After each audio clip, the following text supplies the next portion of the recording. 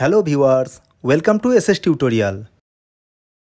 Today in this video, we will briefly know about different types of plate boundaries. So let's begin.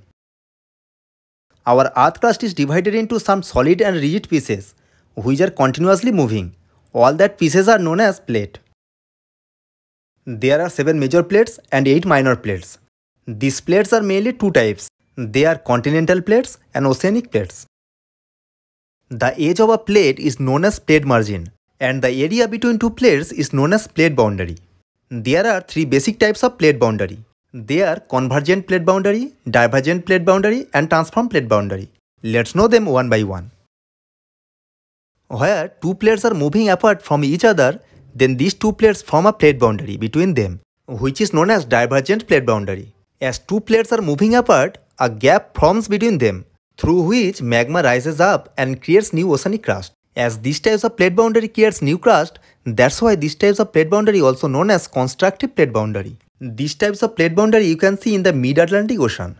Divergence of two plates results some geographic features like oceanic ridge and faults. Earthquakes and volcanic eruptions are common here. If divergence occurs in the ocean between two oceanic crust, then oceanic ridge forms. You can see oceanic ridge in the Atlantic Ocean, where the North American plate is moving apart from the African plate and Eurasian plates. Here we should remember that though all these plates are continental plates, but the part which are diverging, they are made of oceanic crust. This divergence creates gap between them, through which magma rises up and cools and creates mid-Atlantic oceanic ridge. But if divergence occurs in the continent and between two continental crust, then rift valley forms, which may occupied by river or occupied by water, which creates lakes.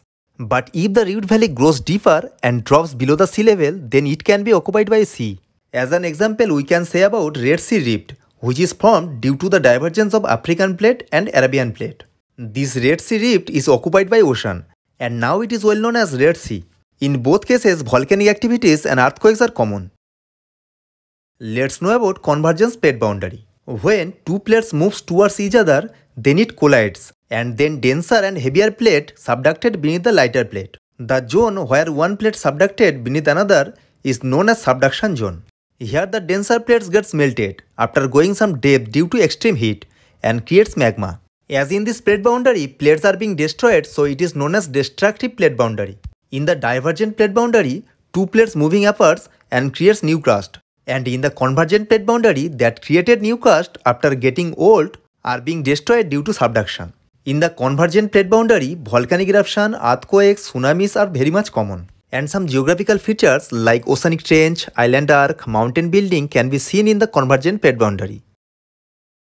If convergence occurs between two oceanic crust, then oceanic trench creates, where comparatively denser plates goes down and due to melting creates magma, which rises up and forms volcanoes and volcanic island, which creates island arc, which can be seen in the North Pacific Ocean, where Pacific plates is subducting beneath the North American plate and creates Aleutian Islands. If convergence occurs between two continental crust, then comparatively denser plates subducted under lighter plates, and the deposited materials between them gets folded and forms fold mountain. Here, volcanic eruption does not occur.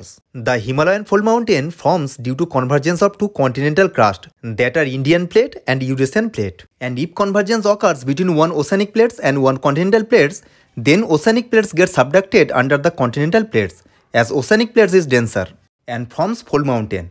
But here some volcanic activity can be seen, as oceanic plates are being melted due to subduction.